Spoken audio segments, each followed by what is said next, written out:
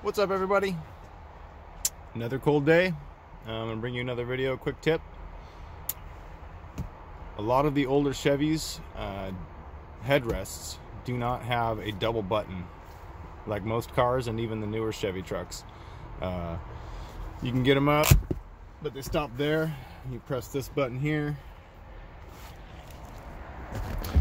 and it doesn't do anything for you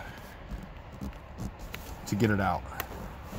So I'll show you how to do it.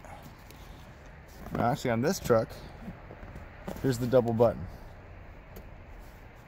You press this button in and the other button at the same time.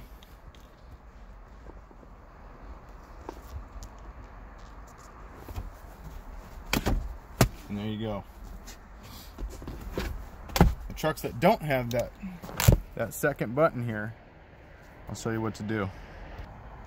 All right, now this is a 2011 Chevrolet, and a lot of the older Chevys are the same way, where you got this button here, and that doesn't really help you to remove it. So I'm going to attempt using a paper clip. This is the only paper clip I've got, and it's kind of small and spindly, but you see this little hole here in the other post.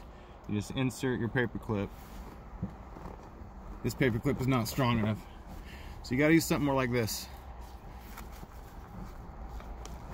Shove that in and push the button. Recline the seat back, and now it's out.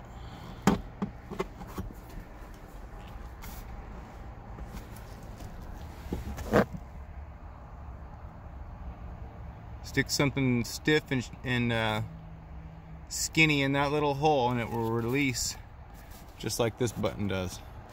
And you have to push them at the same time, or once you get it released, pull this side up enough to where you can hit this button and the whole thing will come out. Alright, automotive tips.